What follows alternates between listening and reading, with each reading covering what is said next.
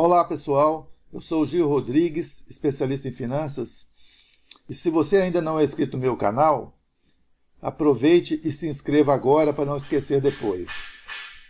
Para se inscrever, basta clicar no botão vermelho aqui logo abaixo do vídeo, onde está escrito Inscreva-se, e também clicar no sininho para você ativar as notificações e ser avisado toda vez que eu postar um vídeo novo. Neste vídeo eu vou mostrar para vocês a projeção do CDI de novembro de 2017.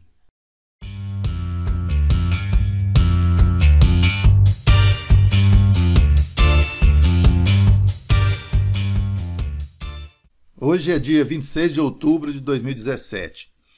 E para fazer a projeção do CDI de novembro de 2017, eu vou usar como parâmetros os seguintes dados.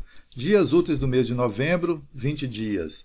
Taxa Selic, meta, 7,5% ao ano. E a taxa do CDI que eu vou usar para fazer a projeção é 7,40% ao ano. Então vamos lá. Eu vou pegar essa taxa aqui do CDI, que é 7,40% ao ano. Vou dividir por 100 e vou somar 1. Agora eu vou fazer a seguinte potenciação. Vou elevar essa expressão anterior a 20 dias úteis, dividido por 252, que é o número de dias úteis do ano. Vou subtrair o número 1 e vou formatar como percentual. E aqui eu tenho a projeção do CDI para o mês de novembro de 2017, 0,5682. E aí, gostou desse vídeo?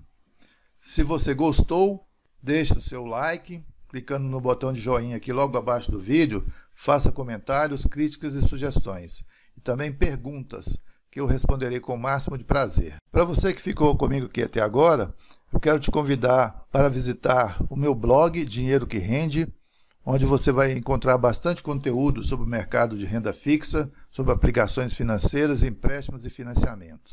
E também para visitar a minha loja de planilhas, Planilhas to Go, onde você vai encontrar bastante conteúdo, planilhas financeiras prontas para você simular empréstimos, financiamentos, também para você controlar as suas aplicações financeiras de renda fixa.